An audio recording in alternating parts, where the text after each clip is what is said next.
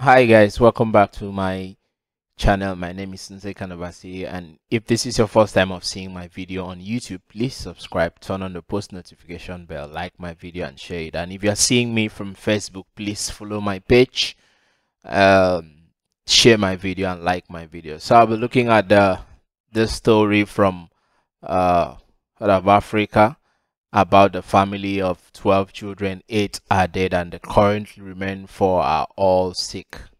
You know, there are some people who were born normal but became disabled due to different issues. Such is the case of these children who are suffering from backbone disease. Okay, they are born normal, but at the moment they are suffering from a disease that has affected them in different ways. Okay, these children are all grown up before they get sick, and since then they have been suffering from backbone disease. Okay, the mom, who is the only person that is not affected, shared the story and said that she and the husband got married several years ago and they have had 12 children. But unfortunately, 8 of the children died and they were left with 4 children. Not long after that, 2 of the children got infected with backbone disease. She said she has tried to look for solution, but their condition couldn't be cured. At the moment, all the children have been infected with the disease and they have no choice than to live their life that way. So the mom was like that the husband and her, when they got married, there was no such thing.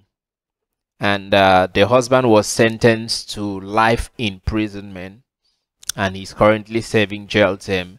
So it's the woman alone that has been left to fend for these 4 disabled children of hers. And during the interview, the eldest son, who is named Charles, was interviewed, and he revealed that his case was different because he got married to a beautiful woman and they were happily married, but he got infected with the disease.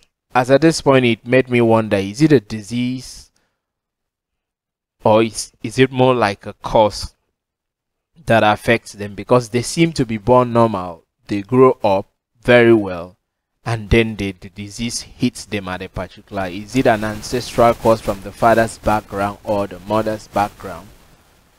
But if it is a cause, maybe the father should be released, or the government should look at it so that the father is released and look to the roots to break this covenant.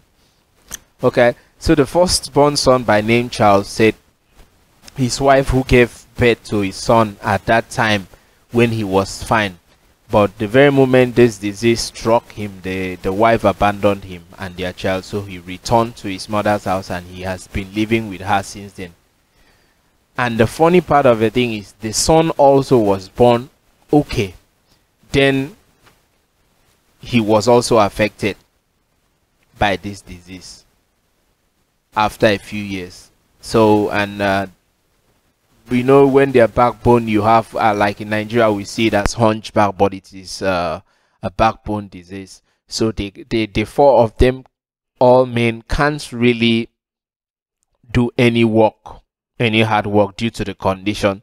So it is all now on their mother to fend for these 4 remaining children, 3 boys, 1 girl, and the young grandson.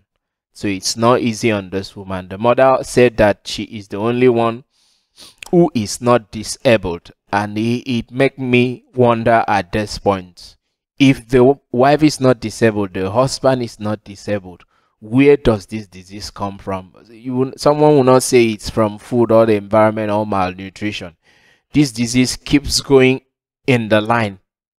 It waits for them to grow up to a particular age and it strikes. This looks more like a curse. Somebody had caused this family, or something the generation had done and somebody caused. Or maybe sometimes in Nigeria we feel, oh, no, they did something bad to someone that had a hunchback, or they killed a hunchback and they caused now falls on the family, because this is too good to be a normal disease that is hereditary. It passes through everybody. But why is the father himself not affected? And why is the mother herself not affected? It begs the question, is there anything the father knows and the mother doesn't know? Because if the mother knew, she wouldn't want to pass through the plight of seeing the children suffer.